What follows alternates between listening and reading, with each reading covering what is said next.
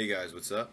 Today we're going to be going over some of the problems with updating to iOS 7, and hopefully we'll be able to get those fixed. So let's do this.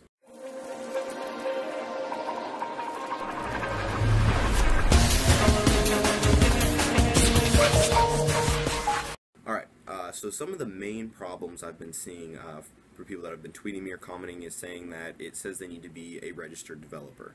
Now that is false, first of all. If you're getting that notification, it could mean a couple things. One, if you jailbroke and you're just updating right to iOS 7 and you didn't restore first, I've heard that can cause it. So what you should do is back up, completely restore your device, update to iOS 7, and then sync your phone so you get all your contacts, music, photos, and whatnot back. But before all that, make sure you are on the latest iTunes, because I know that causes a lot of problems, and it has in the past as well with betas. So make sure you're on the latest iTunes. Also, make sure you have the correct IPSW. If you don't, it should prompt you and say that there's an error because you can't do that. So if you're getting any sort of error on iTunes, make sure you're updated on iTunes and you have the correct IPSW.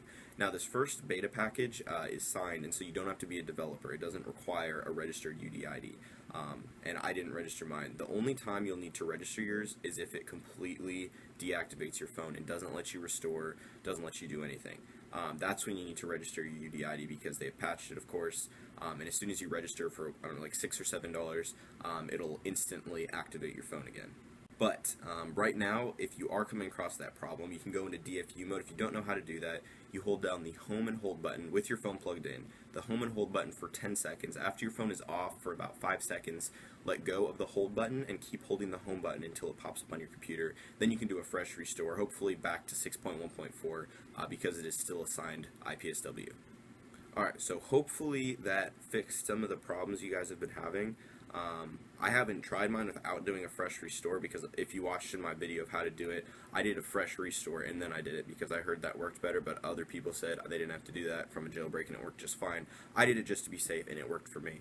So I would definitely, if you want to go back to 6.1.4, it's still a signed package, seeing as that is the current firmware. iOS 7 is supposed to be for betas, or for developers only, so you can go to just Google search the 6.1.4 IPSW for your current iPhone or iPod, whatever you're on, and then restore back to that and try iOS 7 again. And like I said, go to imzdl.com and they have the UDID registrations. I was going to register, and then I decided I'll just wait, because I know during, I think it was iOS 5 or I think it was iOS 5, when I updated to the beta, there was an update available. I updated it, my phone was completely deactivated. It said I wasn't a developer. I couldn't go back. I'm not really sure why. I went to DFU mode or so. Anyway, it kept bringing up with errors, so I registered my UDID for like $5 or $6, and it lasted for 12 months, and instantly I was able to use my phone again. So if you do come across that problem, if you have $5 or $6 to spare, IMZDL will definitely help you out there. They're a trusted site, so I use them in the past too, and no problems whatsoever. So hopefully that answers most of your questions and troubleshooting problems. If you have any more, feel free to comment, but you can reach me a lot quicker through Twitter.